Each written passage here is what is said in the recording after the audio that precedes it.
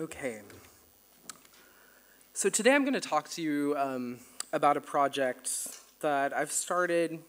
I guess I haven't seriously been working on this probably about 6 months or so, so all of this is kind of new to me, and some of it is more rough than others, but I'll work through it with you and see how we go.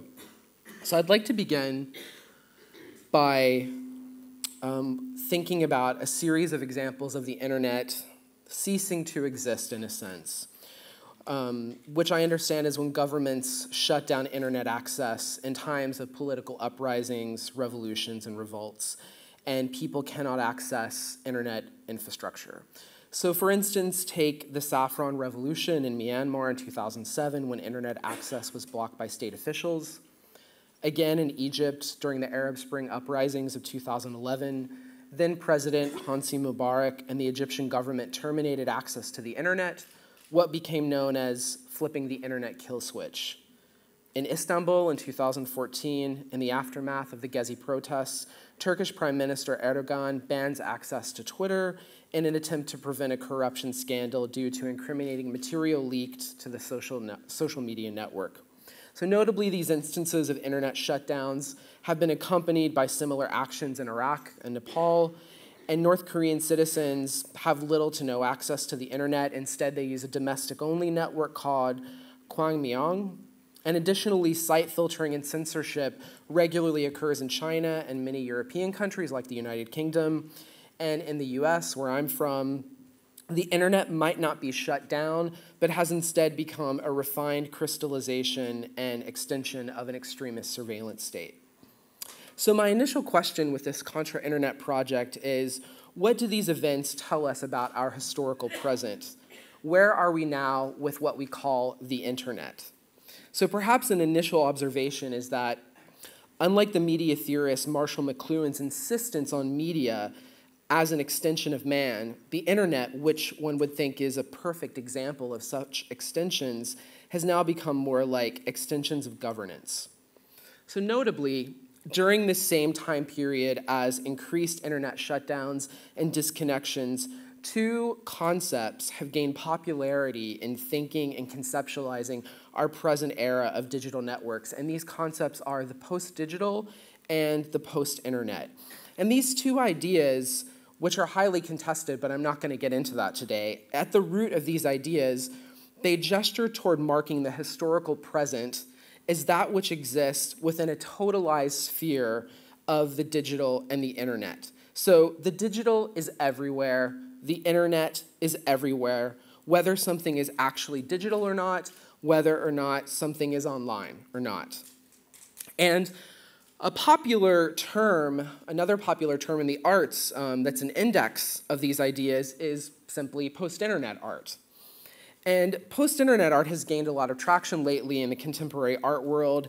And given these definitions I've briefly sketched of post-internet and post-digital, the term post-internet art should, in theory, account for a wide variety of artwork made all over the world today. But in fact, it actually accounts for a rather homogeneous Western-centric clique. Usually the work is formalist, devoid of politics, and often produced by hipster artists.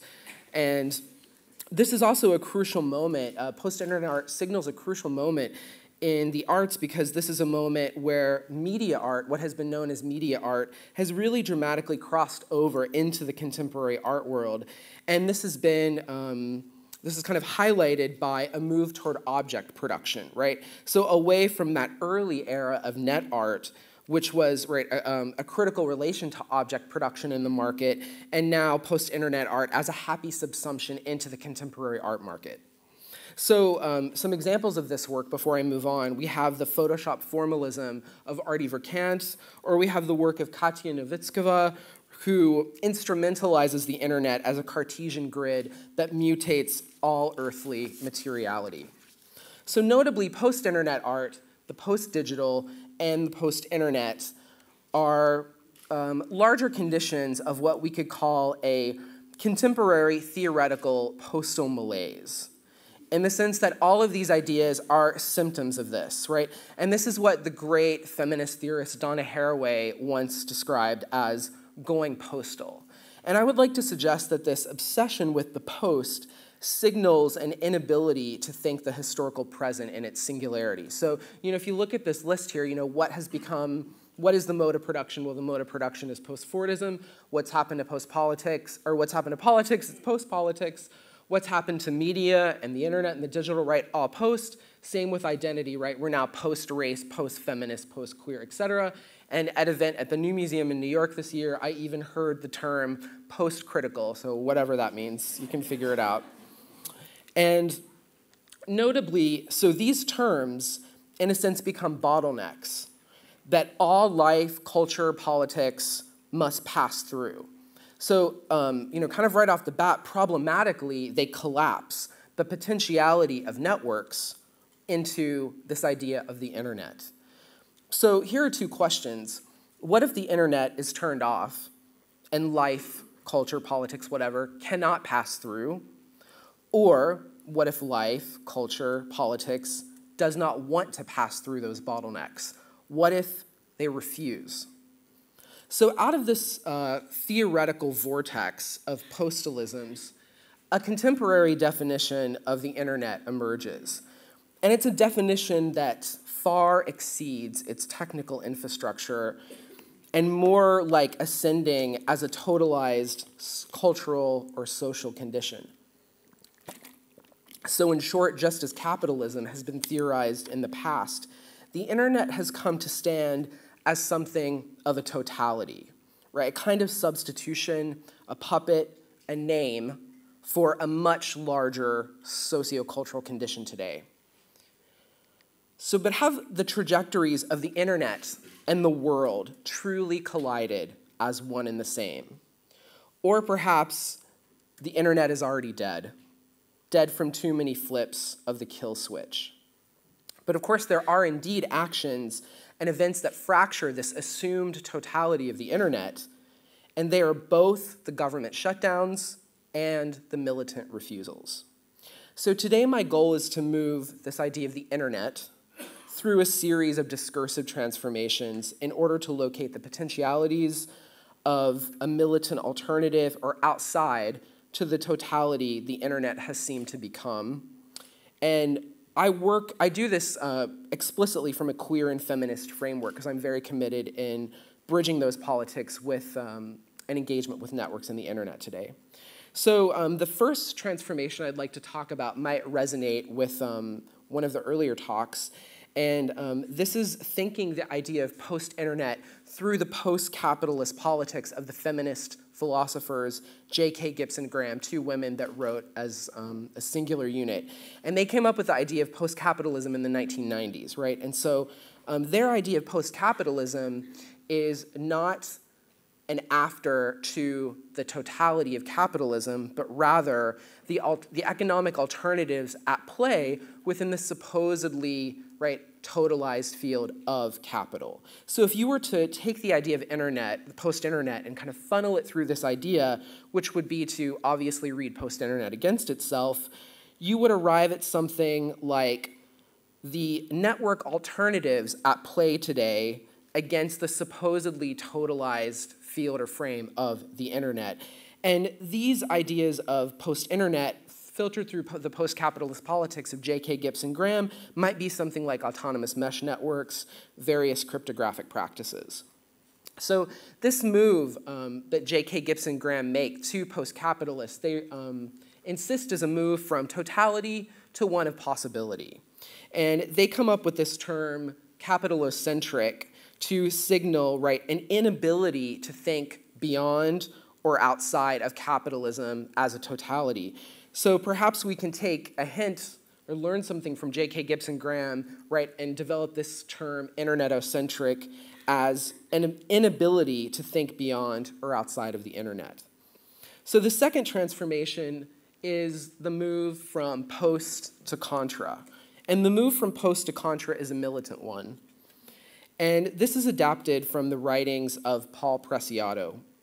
And in Paul Preciado's writings on contrasexuality, contrasexuality is articulated as a refusal of sexual norms and naturalizations, and also the perverse constitutions of what Preciado calls contra-pleasures in the body, but also contra-sexuality evokes a utopian horizon of political transformation. So there's both this insistence on a certain refusal of norms and naturalizations, but also an experimental practice that's moving towards some kind of utopian horizon.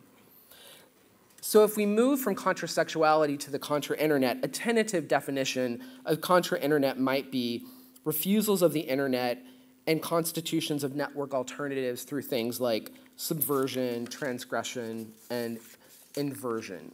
So Preciado does this through what he calls dildo tectonics. And for Preciado, dildo tectonics is the prized science of contra-sexuality. So the dildo here is an externality, external from the body, that undoes assumptions about the body as a totalized heterosexual unity. And so for Preciado, as you see in this amazing diagram here, the body can be mapped out entirely as a dildo. So for Preciado, this means the body can be transformed into pure contra-sexuality. So an important note here for Preciado, the dildo is not the same thing as and cannot be reduced to a phallus. So as Preciado says, a penis is a meat dildo, but the dildo is not a plastic penis. So Preciado develops a set of what he calls dildotopia exercises to practically experiment and get in touch with your own contra-sexuality. And this is one of my favorites, which involves drawing a dildo on your arm and masturbating it. So I had the pleasure of actually doing this with a group of people multiple times around the world. And the first time was in Istanbul last year. And so we participated in this exercise that Preciado outlines. I guess you could say Preciado's activity is it's kind of framed as individual, but we did it as a group. So it was kind of a contra-sexual masturbatory orgy, I guess. And this act was to lead to the question, what are the dildo tectonics of the internet? So for me, an initial way to answer this is to always kind of tease apart the assumptions that network and internet equate the same thing, right? So the internet may be comprised of networks, but a network is not necessarily the internet. But perhaps we could even go further, you know, in the line of Preciado choosing the form of the dildo to articulate contra-sexuality. Perhaps we can imagine a networking that goes actually beyond the form of the network itself. This is what Ulysses Miheas has called the paranode. And the paranode is this idea of the space unaccounted for by the standard network diagram of nodes and edges. So all the space that the network diagram can't account for just through diagramming connections based on nodes and edges.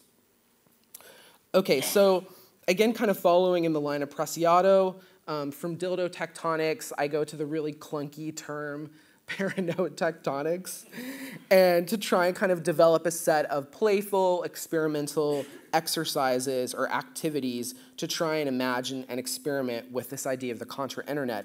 And the first one is this idea of utopian plagiarism, which actually, I wish I had thought of this, but this is a tactic Critical Art Ensemble first wrote about in the early 90s. And I'll show you a quick clip of a video of me kind of experimenting with this using the work of J.K. Gibson, Graham Preciado, and the band La Tigra and some others.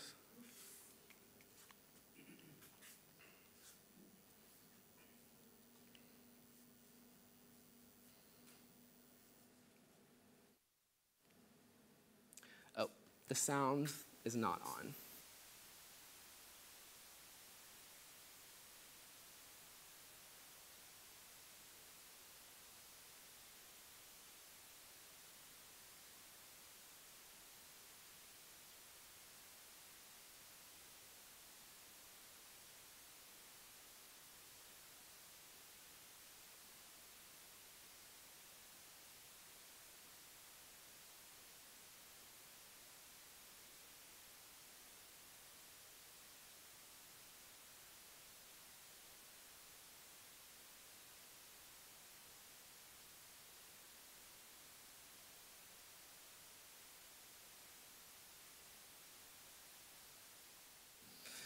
So I forgot to tell you all in advance, sorry, the resolution wasn't worked out, so I guess that's kind of confusing to look at. But I won't play the whole video, and this was made into a book called The End of the Internet as We Knew It, and you'll just see a little excerpt here. Understanding Internet has always been a project of the left, especially within the Marxian tradition.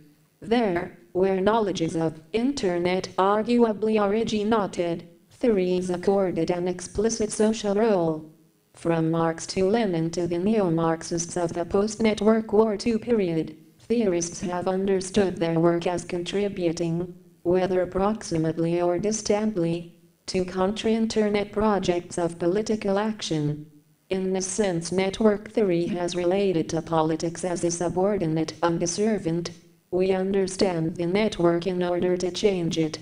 Given the avowed servitude of left theory to left political action, it is ironic, though not surprising, that understandings and images of Internet can quite readily be viewed as contributing to a crisis in left politics.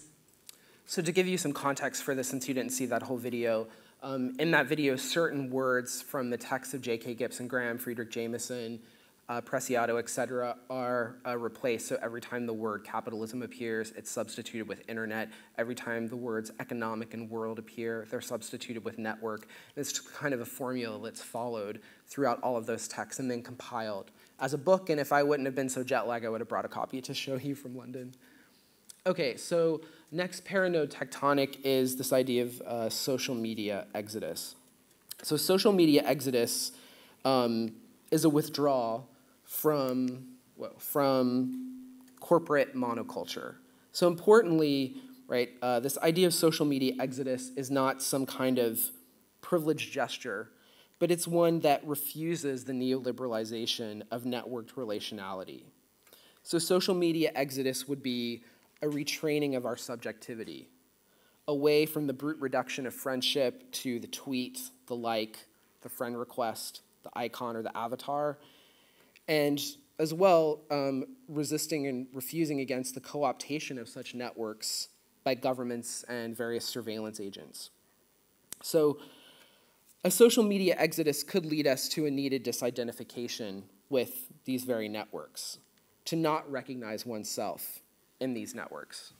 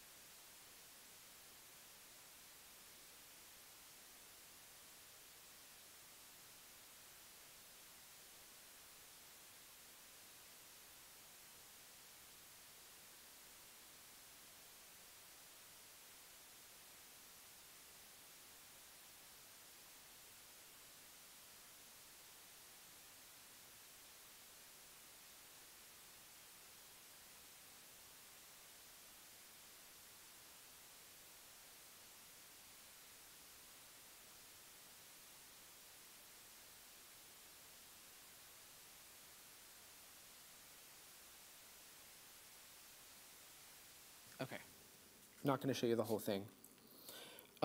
So this idea of social media exodus, it's also about an idea of political subjectivity, right? So political subjectivity could be said to emerge precisely when the subject does not recognize itself in its representation.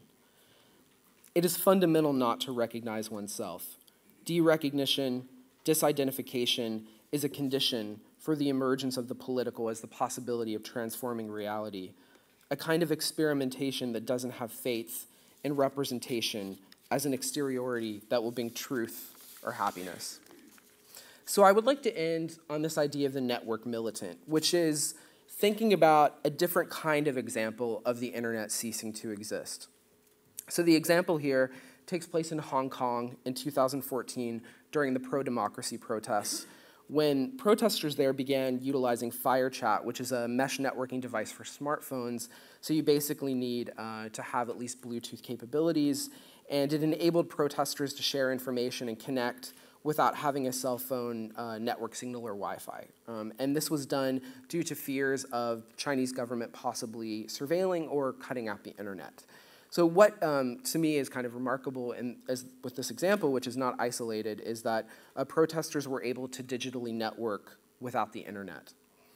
So, right, other examples of this have taken place all around the world. Mesh networking for political reasons has occurred in New York during Occupy, Detroit for economic reasons, Taiwan, Iraq, and they illustrate a kind of network militancy, right? They at once highlight the inadequacies of the internet, but they also give us a utopian glimmer of another kind of network.